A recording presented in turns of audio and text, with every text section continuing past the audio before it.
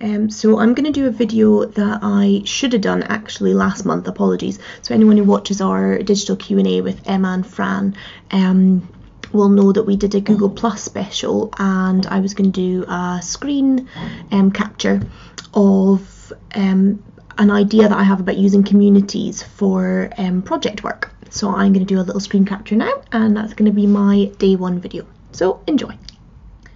Okay, so this is my Google Plus community that I use for one of my training groups at the college.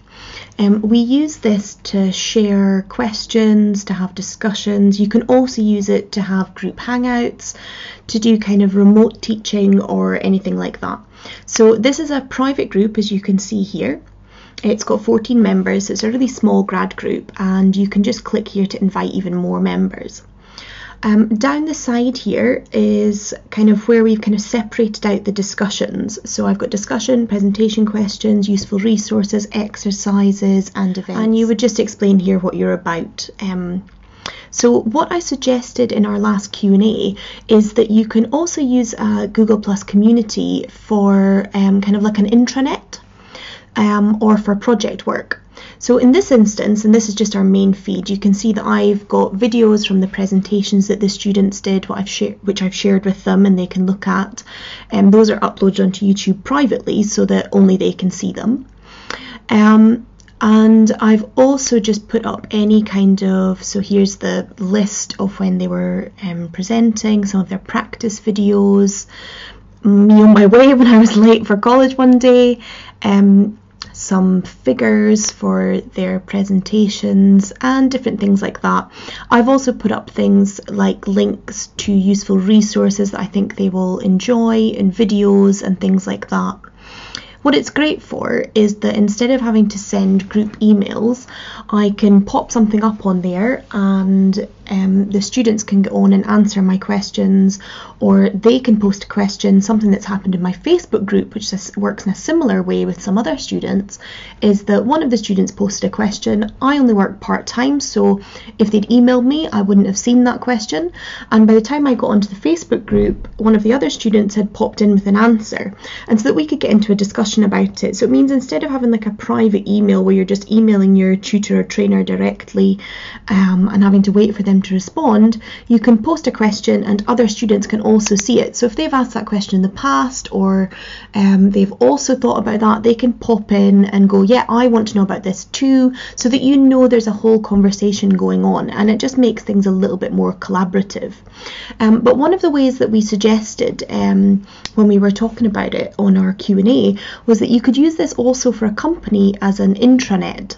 So that instead of just having a little group project, if you had your whole company as part of a Google Plus community which was private, you could have down the side here where I've got discussion, presentation, questions, useful resources, you could have things like company discounts page, canteen menu, HR policies, you know, different sections for things and for different departments.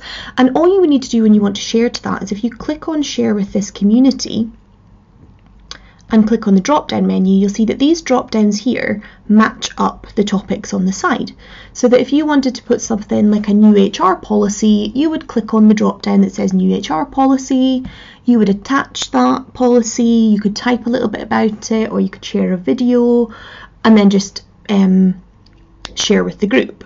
You can also add events here as well, so you can put in a calendar, put in a little theme, put a venue, and all this kind of thing. So if it's part of your team project, then you can use it for that. So the kind of possibilities are endless. You can use it for intranet for your company. You could use it for a project team. You can use it for example, myself and 3 other girls run our own Girl Guide unit.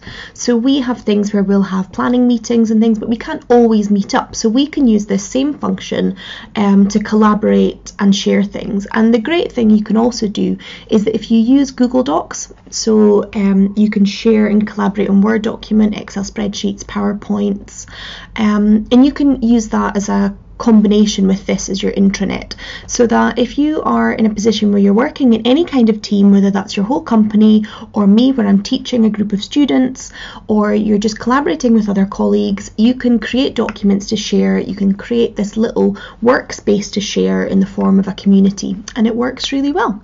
So any questions, pop down below the video and we can do some more screencasts for you.